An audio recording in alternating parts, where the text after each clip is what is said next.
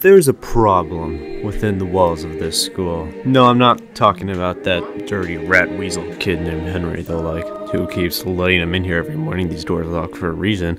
No, I'm talking about, like, 50 other kids. Or, rather, a lack of 50 other kids.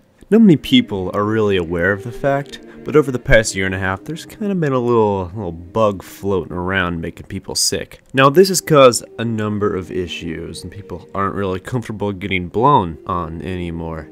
And you know what really blows?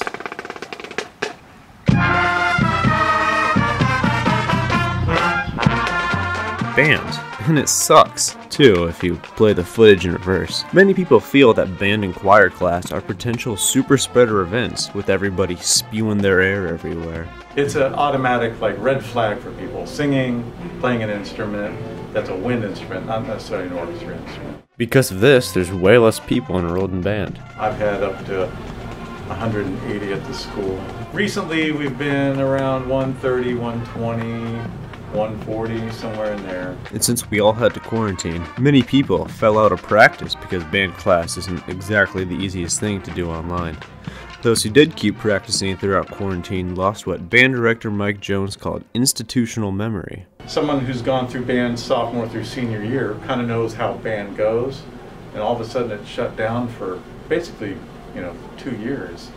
The institutional memory of how we do things around here has to be retaught. And so things are kind of going slower than what we quote unquote normally do.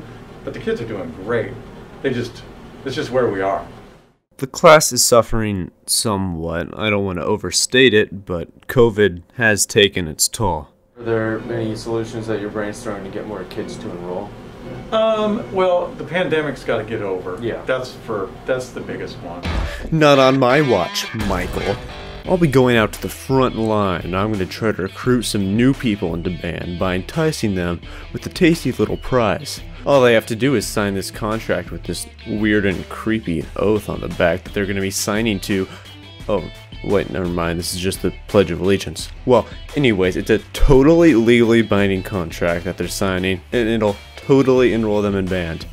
Let's get out there, boost those band class numbers back up to normal, and just start rascaling around, why don't we?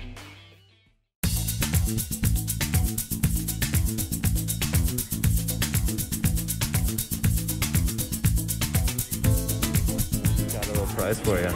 Don't even read that. That doesn't even matter at all. You don't even have to. You don't even have to sign the contract and you can get one. Amen. Yes, there you go. You want some? Sign this legally binding contract. What explains what the contract you're signing is? You don't have to think. You don't have to think about. Yeah, you get Scooby snacks. Just sign it, man. Yeah, don't even think about it. Probably a trap. It's probably a survey thing here. And it's gonna be like people would really sign anything just to get Scooby. Like, Anybody else want one? Oh my god, that's the play. Alright, so I'm kind of out of Scooby snacks, so you can have an onion. I ran out of Scooby snacks, dude. What are you gonna do with the onion? Why are you gonna sign it? You can eat the onion. It's an onion. Take a bite of the onion, you won't. I'll take a bite of the onion. Yeah. How is it? I hate onions.